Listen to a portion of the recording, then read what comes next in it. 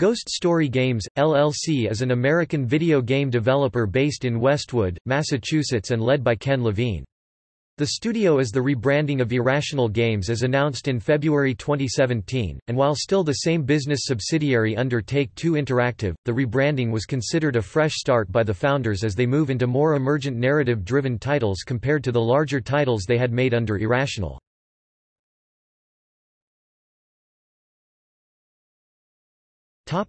History. Irrational Games had a history of several successful titles, including BioShock and BioShock Infinite, both helmed by Levine. Levine expressed how much stress completing a large title was at the conclusion of work of BioShock Infinite, and decided that he would drastically trim down the studio, "to refocus my energy on a smaller team with a flatter structure and a more direct relationship with gamers. In many ways, it will be a return to how we started, a small team making games for the core gaming audience." While Levine had considered founding a new startup for this endeavor, Take-Two convinced Levine that they would still be the best place for his studio. On February 18, 2014, the studio was restructured. Levine kept about 15 others, with Take-Two, 2K Games, and the studio helping to find positions for the other 75 employees.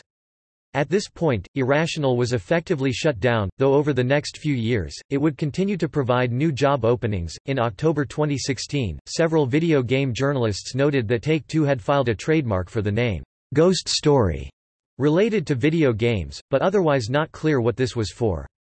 On February 23, 2017, the studio announced it had rebranded itself as Ghost Story Games, though they were treating it as a fresh start as a newly founded studio. It was founded by 12 of the former Irrational members with Levine still as president and creative director. The studio's focus is to create immersive, story-driven games for people who love games that ask something of them.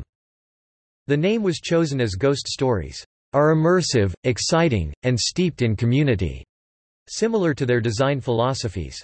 As of this point, the studio had about 25 employees. While details of their first game have yet to be made, Levine has spoken on elements that they are trying to develop for it. At the 2014 Game Developers Conference following the restructure, Levine presented his idea of narrative Legos that he wanted to explore with this studio. Levine stated that in this concept, they can distill narrative elements to key aspects that the player can learn, act upon, and affect a nonlinear narrative story, and then combine them in a way to make a player-driven, highly replayable game.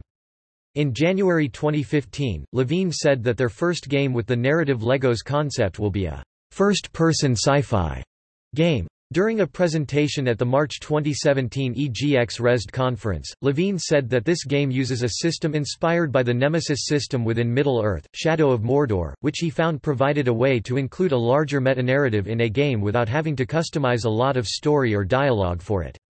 Further, he said they included the idea of radical recognition, in which the game's world responds in some way to actions that the player makes in a more programmatic manner, in contrast to the narrative approach used by Telltale Games, which simply features branching decisions.